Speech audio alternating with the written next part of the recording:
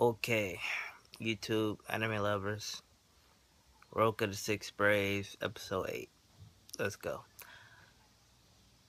Alright, first off, this beginning part had me like holding my head like this for real because it was the scene where we see Hans slicing Adela's throat open and possibly dying. So I was like, our main character is dead. This is some bullshit. I'm done watching this. Turns out it was an illusion. So we left off the last episode with Hans almost killing Adelet. He luckily gets out of that and ends up fighting.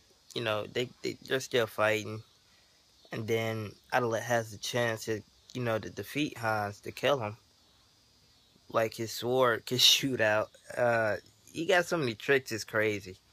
But he shoots his sword out at him, but misses on purpose.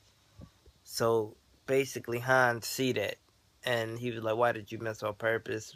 You know, Adlet says, "You're my comrade. I'm not the seventh." Adlet makes a huge gamble.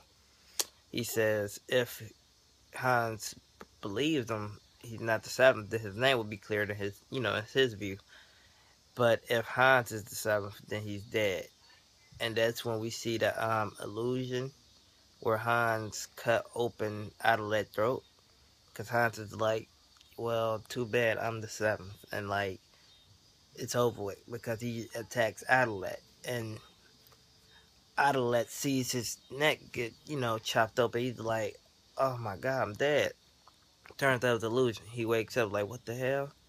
And Hans, like, that's the ability he has just to see if Adelet was telling the truth. Because if Adelet was the seventh, he would have been surprised that Hans didn't believe him or something. Something like that, I believe. So, fast forward. They end up going back to the temple. They end up, like, still, like, in disbelief, like, okay, if Adela isn't the seventh, then how did the barrier activate? They end up meeting Chamot because Adela figured out something important and wanted to ask Chamot. Chamot gives two shits about Hans or Adela. He said basically, I'm going to kill Adela if the barrier doesn't, if the barrier doesn't lift up. Then he's going to go off and kill Flamey, then Hans, and continue going on until he finds the seventh. So Chamot doesn't care. And they say Chamot is one of the powerfulest people of the group, so I'm excited to see her powers until I actually seen her powers, and I'm like, that's nasty. So Chamot powers is she has a swamp in her stomach. YouTube, a swamp in her stomach.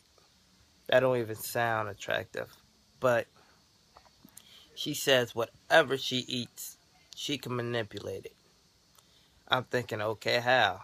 And then she ends up like throwing up a big green glob. Like, it's a lot, not just like a regular person. So it's a lot, and I'm like, what the hell? And he turned a fiend. So one, that tell me she eat fiends.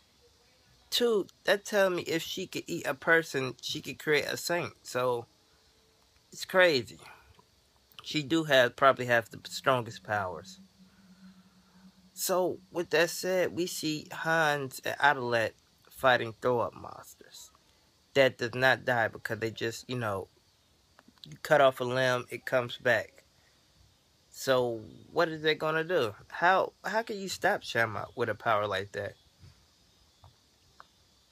That's crazy. That's just my thoughts, man. That's really the end of the episode. What do you guys think? What do you think gonna happen in episode 9? We see they are surrounded by maybe like 8 fiends. What are they gonna do? Is help gonna come? I believe Nashtanya is gonna come and help them. That's the only thing I can like think of holding them off with her sword power. I don't know what Mora power is, but she probably wouldn't help anyway. Oh, also, Mora is kind of like egging Flamey on to kill Adelet when she sees him. So basically, I cross Hans off my list and Flamey, like of being the seventh, and put Mora and maybe Chamot on. Mora because she just seems despicable. Like it's like she's trying to con people. She's playing it smart, too smart. Um, Hans, I see already. He cleared his neck because if he was the seventh, he would have killed Adelet. Shamat. Possibility of being the seventh, I'm not sure right now. It's just she wants to kill everybody, and maybe that's because she's not the seventh. She just want to fight the Demon King, but I don't know. I'm leaning towards Mora now. And Godolph has been acting kind of strange. So there's more actually to this episode. Like we seen this Tanya and Godolph like interact, and she knows how he feels and can't deal with his jealousy. So that tells me something right there. Like they are into it. So much going on in this show. It just makes it's mind boggling. I'm thinking who could be the seventh. Is it a seventh? I really hope it is, because if it isn't, it's gonna piss me off. Why do they think they can defeat the demon god so easily? Hence the word god. Nobody gets that kind of name for nothing. He has to be powerful.